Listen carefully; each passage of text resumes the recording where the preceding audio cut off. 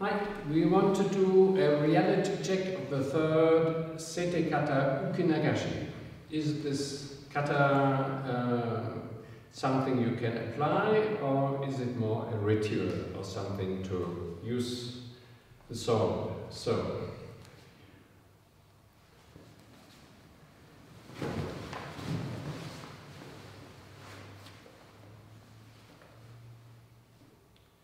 I'm doing the kata, she's attacking me.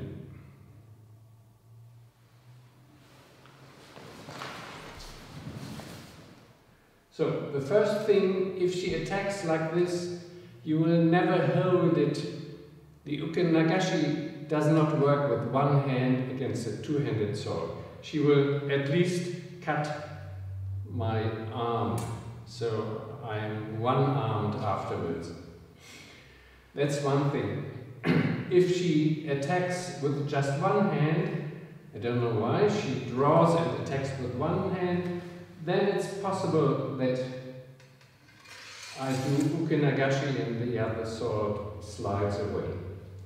That leads us to the next point.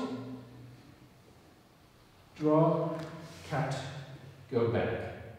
If I go back too early, as it is often taught, I will not reach her.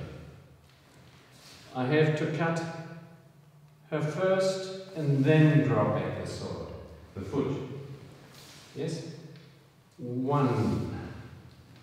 If I do it like that, foot and sword at the same time, I don't reach her.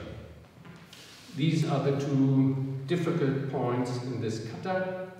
So if she attacks with one hand, and if I cut inside and then go back with the foot, it could work. Thank you.